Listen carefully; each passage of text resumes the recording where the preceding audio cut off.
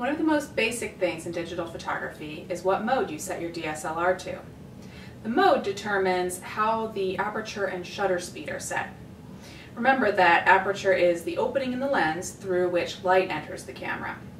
When you set aperture on your DSLR, you're changing the size of that opening.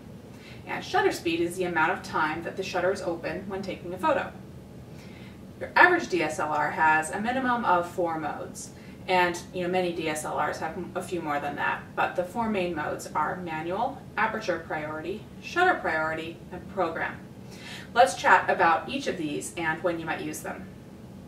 In manual mode, you choose the shutter speed and the aperture, and the camera will not stray from those settings. I use manual mainly when I'm in the studio using my strobes or my speed lights for lighting.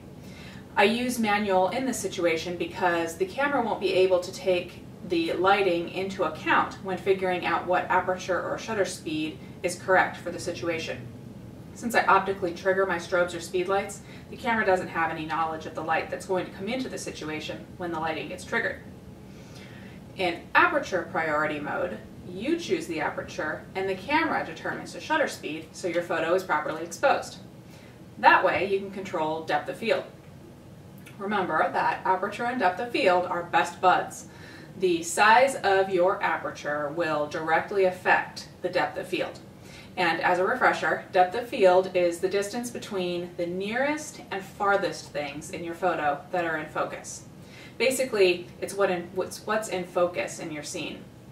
And you can use depth of field to draw attention to something in a scene. There are a slew of situations when aperture priority would be a good choice. Anytime when you want to get a certain effect with focus, like in a portrait when you want to blur out the background, or when you want to draw attention to something by making it in focus while the rest of the photo is blurred. Or on the flip side, you could use it when you're taking a landscape photo and you want a lot in focus. Incidentally, I tend to use this mode the most often. In shutter priority mode, you choose the shutter speed and the camera determines the aperture so the photo is properly exposed. The most common use for shutter priority is when shooting something that is moving, like a race car or a runner or maybe a bird in flight. You can speed up the shutter so that you can catch the subject in a crisp image. Of course, you could also get some motion blur depending on the look you're going for. I also like to use shutter priority when I'm in a museum. There usually isn't a lot of available light and you usually can't use a flash, and I'm typically holding the camera rather than using a tripod, so it's easy to get blurred photos.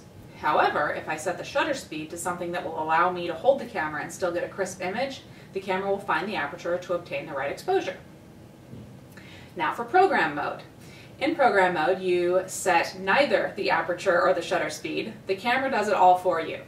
And this is a great option if you just want to take snapshots without having to worry about camera settings, or if you're handing your camera to someone else to take a picture of you.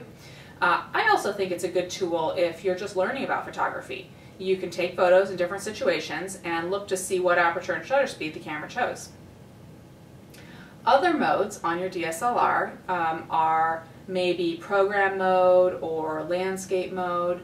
You even might have an auto mode, which will figure everything out for you, including flash. And some cameras even have a guide mode, which is kind of cool. It takes you through a series of questions on the LCD screen to determine how to set the camera. I personally take advantage of all 4 of the modes that I talked about. Some will tell you that you aren't a photographer until you're shooting in manual. Personally, I think that's a bunch of baloney. DSLRs have come a long way and they're so smart these days, why not use the technology? I like having the option to use manual, but I also enjoy being able to use aperture or shutter priority, especially when I'm in a bit of a hurry. Sometimes I even like to use program mode. I don't think there's anything wrong with shooting however you want to shoot. Just experiment and see what you think. Now, if you're wondering how to change the mode of your DSLR or how to adjust aperture and shutter speed, every camera's different. You're just going to have to look in your camera manual to find out, but usually you're using buttons and dials on the camera body, or you're using the menus in the camera. So, let me know if you have any questions.